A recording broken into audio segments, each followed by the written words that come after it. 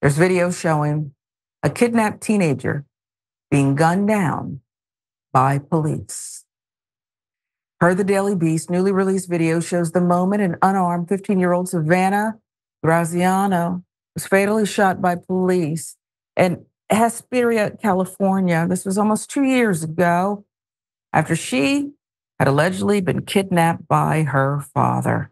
Just devastating. Let's give you the footage that was released by the San Bernardino County Sheriff's Department.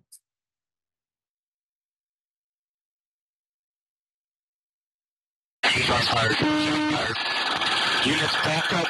Take some cover. Take some cover. We have zero backdrop on the southbound lanes. Take your cover. Put up that shots are being fired. Shots are fired. Shots are fired. Continue to shoot at the deputy. Girls out. All right, girls out, guys. Female Judy is out. She's out on the passenger side. Does anyone else have eyes in the vehicle to see if we have any other passengers inside? Oh, no. We will now play a belt recording from the deputy closest to Savannah when she exited the pickup truck. You can hear him calling her over and telling other deputies that the person who exited the truck was the passenger and for them to stop firing, but it was too late. Passenger, get out! Passenger, get out! Get out! Get out! Get out! Passenger, get out! Get out! Come here! Come here! Come here! Come here! Hey! Hey! Hey! Come here! Come to me! Come to me! Come to me! Come to me! Come! Come! Come! Come! Come! Walk! Walk! Walk! Walk! Walk! Walk! Hey! Stop! Stop shooting her! He's in the car! Stop! She's okay! He's in the car! Stop!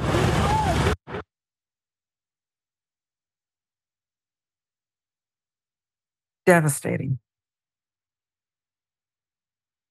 A little girl trying to just take instruction in the middle of chaos and indiscriminate shooting. And maybe that's unfair to say. With millions watching and many people benefiting from this program called Indisputable, we just need 1% of the viewers to become a paid member so we can continue to bring this content to you. Now back to the show. September 26, 2022, Savannah watched her father, 45-year-old Anthony Graziano, shoot and kill her mother, Tracy Martinez, estranged wife, outside of school, after which the father reportedly abducted the teen and went on the run. Amber Alert was issued. The cops tasked with rescuing Savannah spotted Graziano's truck the following day. After a high-speed chase lasting some 70 miles, San Bernardino County Sheriff's deputies boxed in the vehicle on an embankment off a freeway in Hesperia, roughly 80 miles east of Los Angeles. Shots were fired at the pursuing deputies from inside the truck, some of which authorities claimed had come from the passenger side where Savannah was sitting. The Daily Beast with some details for us. In video footage released by the San Bernardino County Sheriff's Department pursuant to a records request, officers can be heard saying that bullets are flying, telling others to take your cover. Savannah is then ordered out of the truck by deputies. She exits from the truck, crouches down on the highway shoulder. She was reportedly wearing tactical gear, although her attire is not clearly visible in the aerial footage.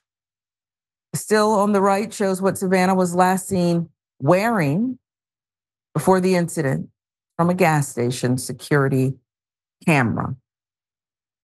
As Savannah begins walking toward deputy, she is gunned down. The deputy who was shouting at her to walk towards him now begins to yell at his fellow officers, and the police dispatcher can be heard saying, "Oh no." Savannah was taken to the hospital where she was pronounced dead. Her father was shot and killed at the scene. Deputies said they recovered numerous guns, hundreds of rounds of ammo, flashbangs, smoke grenades, tactical helmets, and body armor from Graziano's truck. Savannah's uncle told The Guardian that his niece didn't have to die. There needs to be better training so that unarmed people aren't killed, CJ Wyatt told the outlet. Hopefully this video can be used for training. Something has to be done differently. And maybe we need to start there and go backwards. C.J. Wyatt, the uncle who lost such a wonderfully filled with hope, because that's what 12-year-olds are. Even one who apparently was existing in a domestically challenged family. You don't just go kill a mother and abduct a child if there's not something else going on in the family. I'm conflicted because of the tactical gear police say that the child was wearing. Amber Alert issued, though. You knew you were looking for a child, and you knew that someone had just done, you believe, something heinous in shooting down the mother in front of that child. Perhaps getting eyes on the vehicles where I'm headed doesn't necessarily mean everything has to be a chase. A more tactical approach, perhaps, catching someone when they can do less harm, catching someone off guard. This is all, sure, hindsight, but I'm just not willing to say that this had to go down like this, Yasmin. Yeah. So she was complying, the little girl, right? She was told to get out of the car and to walk towards them, and then they shot her. This will seem irrelevant, right? But you got to bear with me for a minute. I got a speeding ticket recently, so I'm currently doing defensive driving, right? It's taking me a while to get through it, though, because it's so mind-numbing. It's 6 hours long. I've done 4 hours of it so far.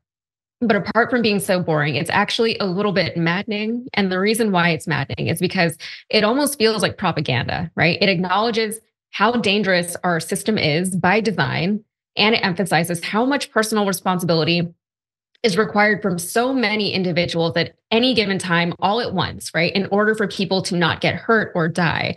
And instead of building a better system, instead of acknowledging the flaws in the system and building it better, their solution is just to, just pull people over for speeding one by one and make them take this course and make sure everyone is doing everything absolutely right, absolutely all of the time, so that other people won't die. And they know that that's an unrealistic expectation because they're constantly giving you stats about how many accidents have happened because of X, Y, or Z, and how many people have died because of X, Y, or Z. And in this story, at the end of it, at the end of the Daily Beast article, they're telling you, you know what? They need better training. It was a quote. It wasn't the author who said that, but they said, these cops need better training. We have to train our cops better. And I'm just not buying it. I'm not buying that every cop, absolutely all of the time, there is no room for error.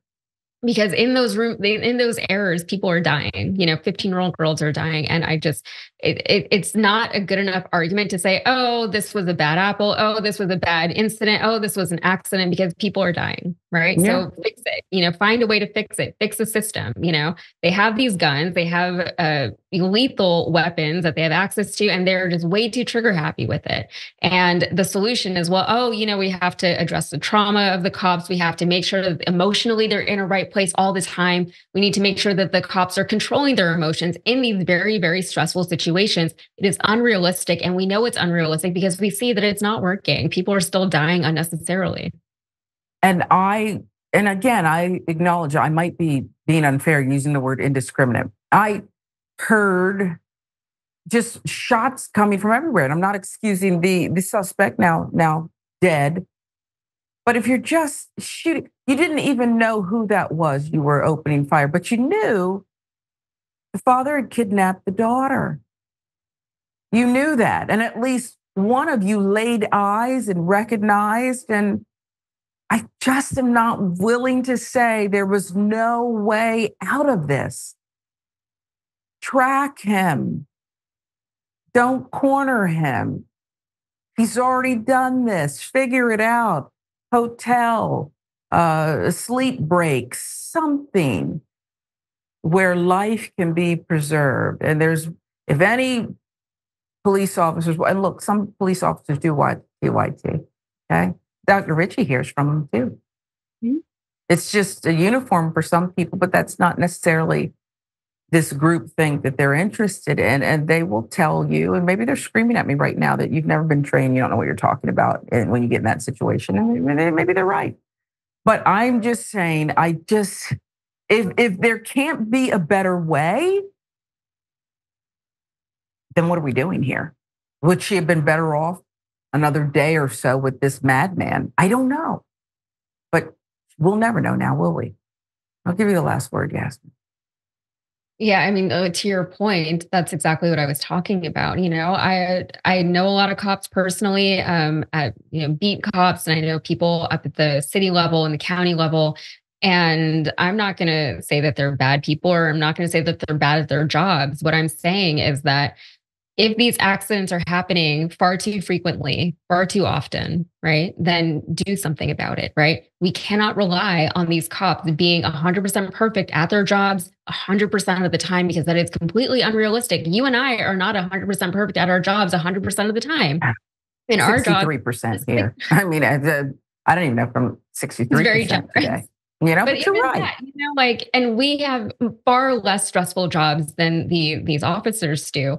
So all of that needs to be taken into account. But so much of the systems that we have in place right now try to act like all those human emotions can just be tamped down forever, all the time, every time. And we know that it's not possible. We can't do that. Yeah.